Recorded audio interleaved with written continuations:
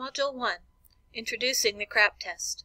Currency, relevance, authority, accuracy, and purpose. Information, good and bad, is often simple to find. Understanding how to evaluate information is as important as the skills needed to locate it. When conducting research for a project, presentation, or paper, the challenge is finding and recognizing quality information. For instance, is it objective? What purpose does it serve? Who is the author? It's been said that getting information off the internet is like taking a drink from a fire hydrant. Is this your research method? Or is your research process CRAAP? It should be. What is CRAAP?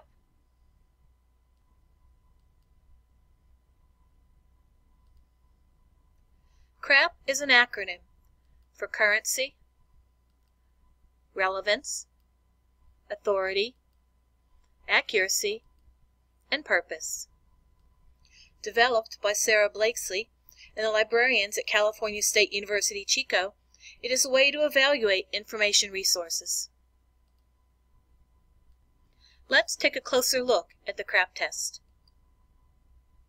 Currency is the timeliness of the information. When was it published or posted? Has the information been recently revised or updated? Is it current for your purposes? If a website, are the links functional? Relevance is how important the information is to your needs. Does it relate to your topic? Who is the intended audience? How does it rank with other resources you may have located? Are you comfortable citing the results in your project? Authority is the information source. Who is the author, the publisher, or even sponsor? What are their credentials? Are they qualified to write or speak about the topic? Is there contact information? If a website, does the URL reveal anything about the source? Accuracy is the reliability, truthfulness, or correctness of the content. Where does the information originate? Is it supported by evidence? Can you verify the information? Is the content language unbiased? Is it free of spelling and grammar errors? Purpose is the reason for the information.